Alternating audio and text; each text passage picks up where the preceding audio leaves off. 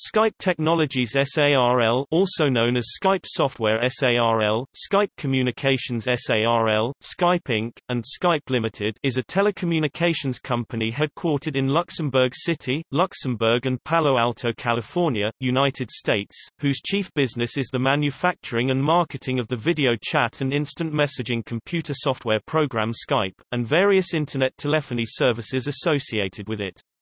Microsoft purchased the company in 2011, and it has since then operated as their wholly owned subsidiary. As of 2016, it is operating as part of Microsoft's Office product group. The company is a Société à Responsabilité Limitée, or SARL, equivalent to an American limited liability company. Skype, a voice-over-IP (VoIP) service, was first released in 2003 as a way to make free computer-to-computer calls, or reduced-rate calls from a computer to telephones. Support for paid services such as calling landline, mobile phones from Skype, formerly called Skype Out, allowing landline, mobile phones to call Skype, formerly called Skyping and now Skype Number, and voice messaging generates the majority of Skype's revenue. eBay acquired Skype Technologies SA in September 2005 and in April 2009 announced plans to spin it off in a 2010 initial public offering (IPO).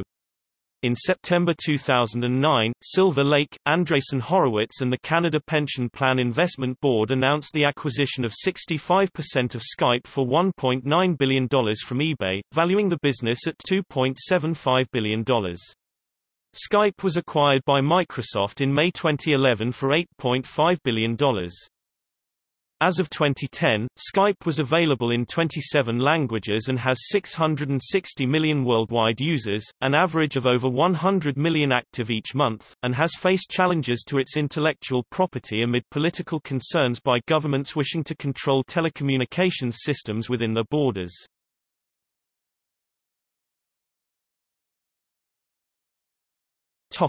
History. Skype was founded in 2003 by Janus Friis from Denmark and Niklas Zennström from Sweden, having its headquarters in Luxembourg with offices now in Tallinn, Tartu, Stockholm, London, Palo Alto, Prague, and Redmond, Washington. The Skype software was originally developed by Estonians Ati Heinla, Priit Kasasalu and Jaan Tallinn, who together with Janus Friis and Niklas Zennström were also behind the peer-to-peer file-sharing software Kazaa. In April 2003, Skype.com and Skype.net domain names were registered. In August 2003, the first public beta version was released. One of the initial names for the project was Sky Peer-to-Peer, which was then abbreviated to Skyper. However, some of the domain names associated with Skyper were already taken. Dropping the final R left the current title, Skype, for which domain names were available. In September 2005, Skype Out was banned in China. In October of the same year, eBay purchased Skype for $2.6 billion. In 2011, the Ars Technica estimated the purchase price at $3.1 billion, not $2.6 billion. In December 2005, videotelephony was introduced. In April 2006, the number of registered users reached 100 million. In October 2006, Skype 2.0 for Mac was released, the first full release of Skype with video for Macintosh, and in December, Skype announced a new pricing structure, with connection fees for all Skype Out calls. Skype 3.0 for Windows was released. In 2006, a feature called Skype Casting was introduced as a beta. It allowed recordings of Skype voice over IP voice calls and teleconferences to be used as podcasts. Skypecasting remained in beta until it was discontinued on 1 September 2008. Skypecasts hosted public conference calls for up to 100 people at a time.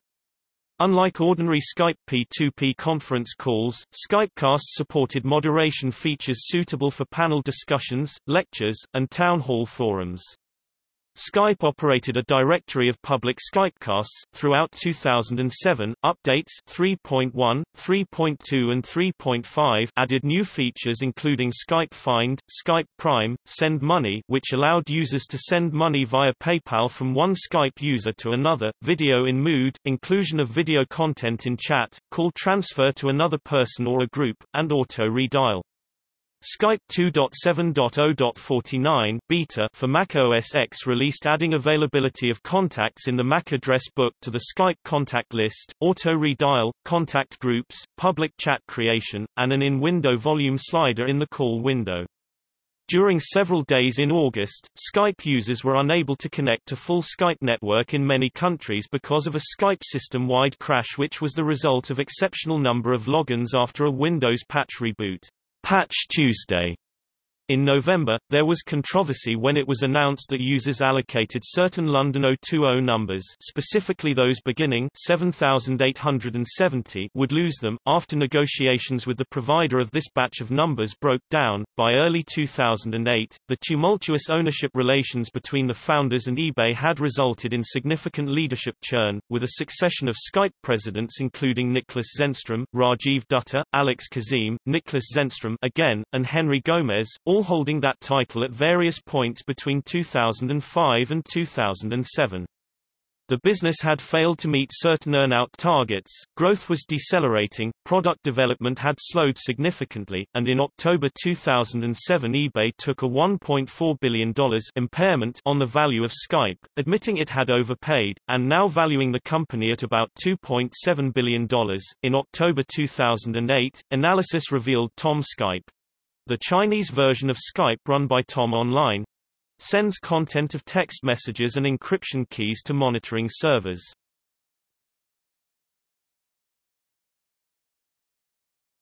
Topic: Two original founders depart, new CEO and the eBay years. For the 6 months after the departure of Zenstrom and Fries, Michael Van Swore led the company as interim CEO, until the appointment of Josh Silverman in February 2008. Silverman was widely viewed as bringing instability to Skype after a tumultuous phase that followed the exit of the two Skype co-founders. Under Silverman's 2.5-year tenure, the company focused its product efforts around video calling, ubiquity, gaining high penetration on smartphones, PCs, TVs, and consumer electronic devices, building tailored offerings for enterprise customers, and diversifying revenue through subscriptions, premium accounts and advertising. In advancing this strategy, Skype released many new products, substantially revamping its flagship Windows software 3.8 to 4.0, and its macOS and Linux software, while introducing new software products for smartphones, and consumer electronics. In 2009, Skype 4.0 was released, featuring full-screen high-quality video calling, the Linux client was updated, and an iPhone application was launched which topped the charts with over 1 million downloads in its first 2 days. Skype also announced the launch of its software for the Android platform. During this period, Skype also discontinued lesser-used services such as support for the Skype Me presence indicator, which meant that a user was interested in receiving Skype calls from a non-contact. Skype also discontinued its Skypecast service without explanation and added internal monthly and daily usage caps on the Skype Out subscriptions, which had been advertised as unlimited. Skype also discontinued its Dragonfly feature, a community-generated Yellow Pages product, and other features which were deemed to be underperforming or a distraction to management. Many users and observers had commented on the high rate of dropped calls and the difficulty reconnecting dropped calls. Updates including versions for the Sony PSP handheld gaming system, version 2.0 for Linux with support for video conferencing. As part of its efforts to diversify revenues, Skype launched in April 2008 Skype for SIP, a service aimed at business users. At that time around 35% of Skype's users were business users. In targeted premium products to consumers, Skype launched new monthly premium subscriptions products in May 2010. Marketing efforts were also revamped, with a particular focus on innovative partnerships with TV broadcasters to integrate Skype into their programming. The Oprah Winfrey Show began using Skype regularly to host video calls between Oprah and her viewers at home, culminating in a show dedicated exclusively to the wonders of Skype.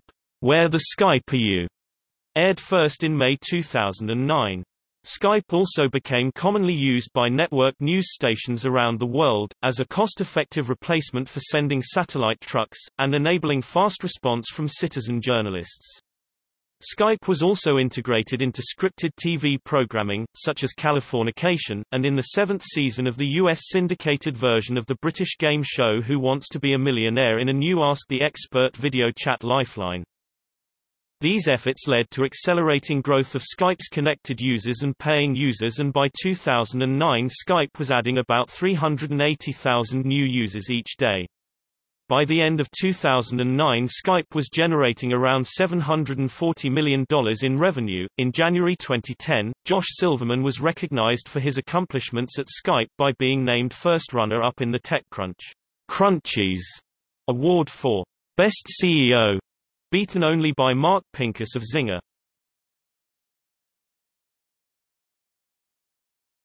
Topic: Independence and Silver Lake.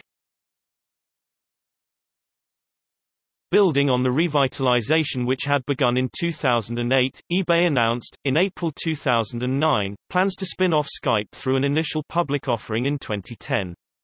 In August, Jolted Limited filed a motion with the U.S. Securities and Exchange Commission, seeking to terminate a licensing agreement with eBay which allowed eBay and therefore Skype to use the peer-to-peer communications technology on which Skype is based.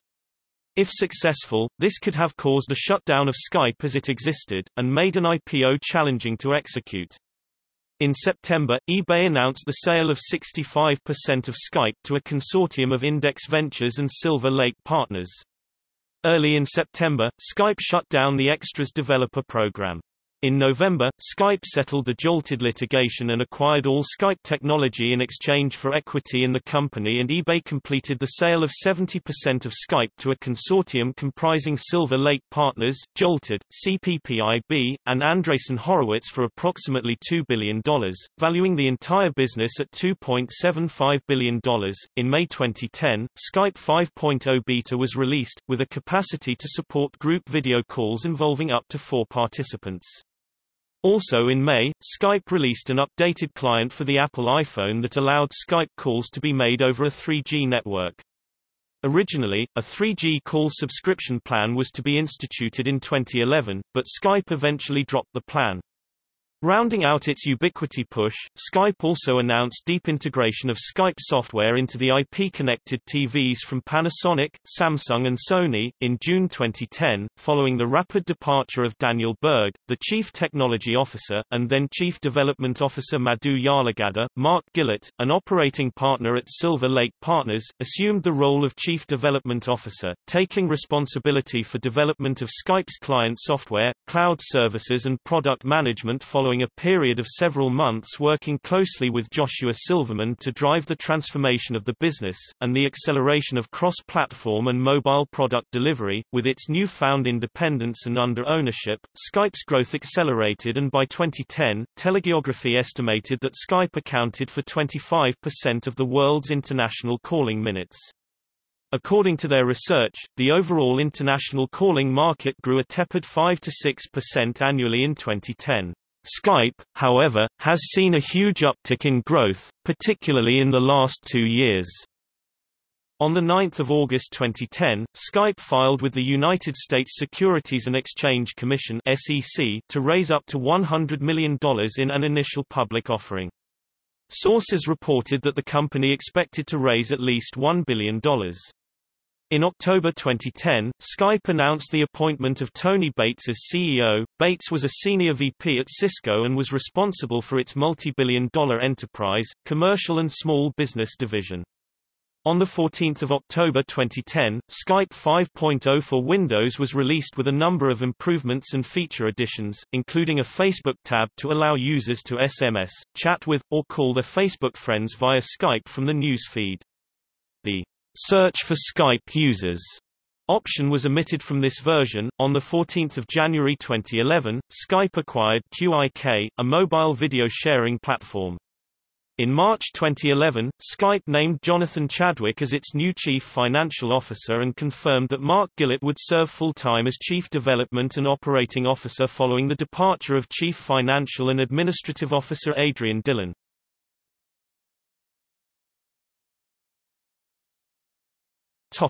Microsoft subsidiary 2011-present. On 10 May 2011, Microsoft announced it had agreed to acquire Skype for $8.5 billion. This marked a 300% increase in value for the company in the 3 years since the eBay write-down in October 2007. This constitutes Microsoft's largest ever acquisition to date, pending the proposed purchase of LinkedIn. It was announced that Skype will become a division within Microsoft, with Skype's former CEO Tony Bates, now its president, reporting to Microsoft CEO Steve Ballmer. The price Microsoft agreed to pay for the company is 32 times Skype's operating profits. According to the Financial Times, this raises fears of a new tech bubble. Ars Technica and the BBC have questioned the value for Microsoft in the purchase. Microsoft's acquisition of Skype got EU approval on 7 October 2011. In October 2012, 1 year after the closure of the Skype acquisition, the newly formed Skype division took responsibility for Microsoft's other VoIP and unified communications product Microsoft Link. On the 11th of July 2013, Microsoft's then CEO Steve Ballmer announced a reorganization of Microsoft along functional lines and with 4 engineering groups each led by a senior leader.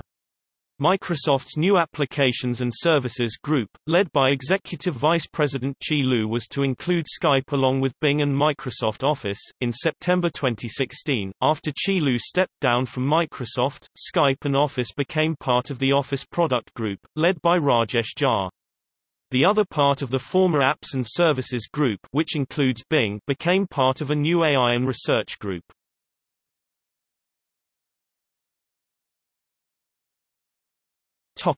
Palo Alto office. The Skype North American headquarters was opened in early 2013 after the design was completed by San Francisco architect firm Blitz. Located in Palo Alto, California, the space is designed to encourage interaction and spontaneity, while also introducing a sense of humor into the workplace. Fake lawn, cushions that look like boulders, open spaces, and high ceilings accommodate 250 employees in a 5,000 square meters (54,000 square feet) building. The Palo Alto headquarters also houses a games room complete with a pool table and table football machine. The office's Silver LEED Silver certification means that it received between 50 and 59 points for its environmentally friendly construction.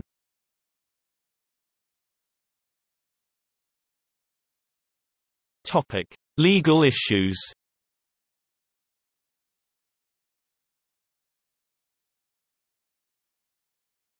P2P licensing dispute lawsuit and IPO.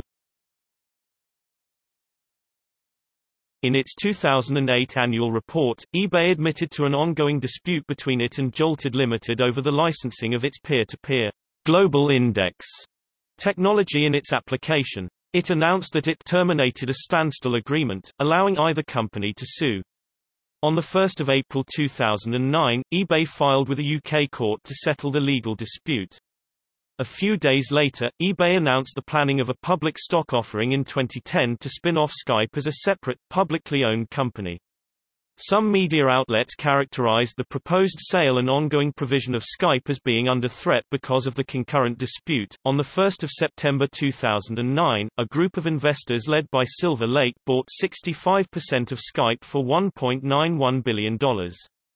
This prompted Jolted to countersue eBay on 17 September 2009. Both settled the simultaneous suits in November, resulting in Jolted's part ownership of the newly formed Skype Limited. The final holding share were with Silver Lake reducing their share to 56%, Jolted entered at 14%, and eBay retained 30%.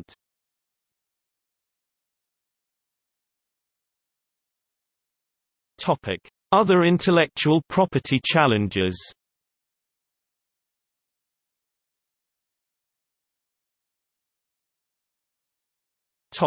Streamcast lawsuit.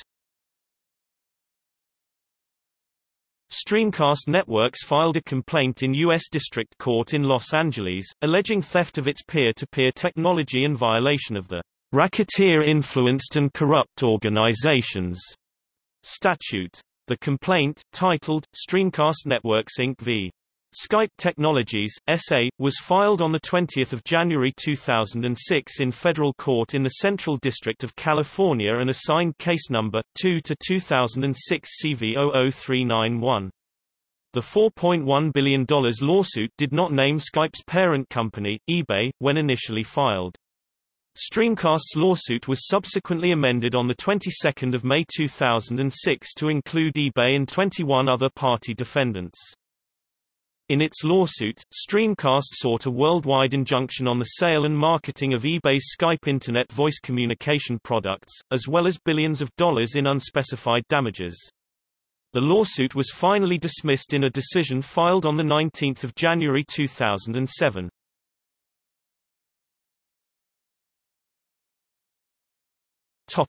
IDT lawsuit. On 1 June 2006, Net2 Phone, the Internet telephone unit of IDT Corp., filed a lawsuit against eBay and Skype accusing the unit of infringing U.S. Patent 6,108,704, which was granted in 2000. The lawsuit was settled between the parties in 2010.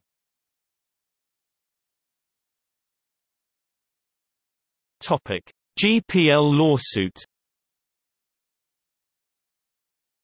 In July 2007, Skype was found to be guilty by a German court of violating the new general public license in one of its for-sale products, the SMCWS-KP100.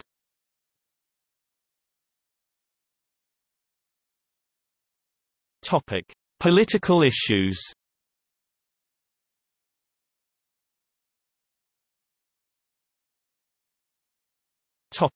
China 2005. Skype was one of many companies, others include AOL, Microsoft, Yahoo, Cisco, which cooperate with the Chinese government in implementing a system of Internet censorship in mainland China. Critics of such policies argue that it is wrong for companies to profit from censorship and restrictions on freedom of the press and freedom of speech. Human rights advocates such as Human Rights Watch and media groups such as Reporters Without Borders speculate that if companies stop contributing to the authorities' censorship efforts, the government could be pressured to change. Nicholas Zenstrom, then chief executive of Skype, told reporters that its joint venture partner in China was operated in compliance with domestic law. Tom Online had implemented a text filter, which is what everyone else in that market is doing, said Zenstrom. Those are the regulations, he said. I may like or not like the laws and regulations to operate businesses in the UK or Germany or the US, but if I do business there I choose to comply with those laws and regulations. I can try to lobby to change them, but I need to comply with them. China in that way is not different.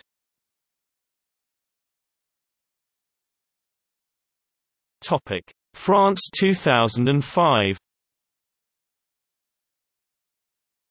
In September 2005, the French Ministry of Research, acting on advice from the General Secretariat of National Defense, issued an official disapproval of the use of Skype in public research and higher education. Some services are interpreting this decision as an outright ban. The exact reasons for the decision were not given.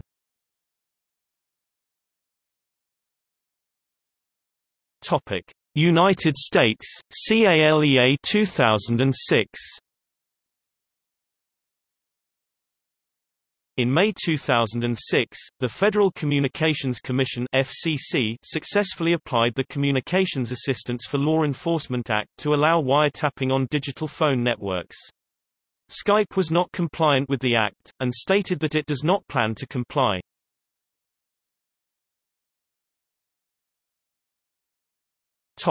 United States, Transparency and PRISM 2013. Starting in November 2010, Skype has been participating in a U.S. government spy program titled PRISM, allowing the National Security Agency (NSA) unfettered access to people's chats and video and audio communications. However, it was not until February 2011 that the company was formally served with a directive to comply, signed by the Attorney General. In March 2013, the company issued transparency reports, confirming long-held beliefs that Skype responds to requests from governments. Microsoft's General Counsel wrote to the U.S. Attorney General, outlining the company's concerns in July 2013 in a blog from Brad Smith, including a copy of the letter to the U.S. Attorney.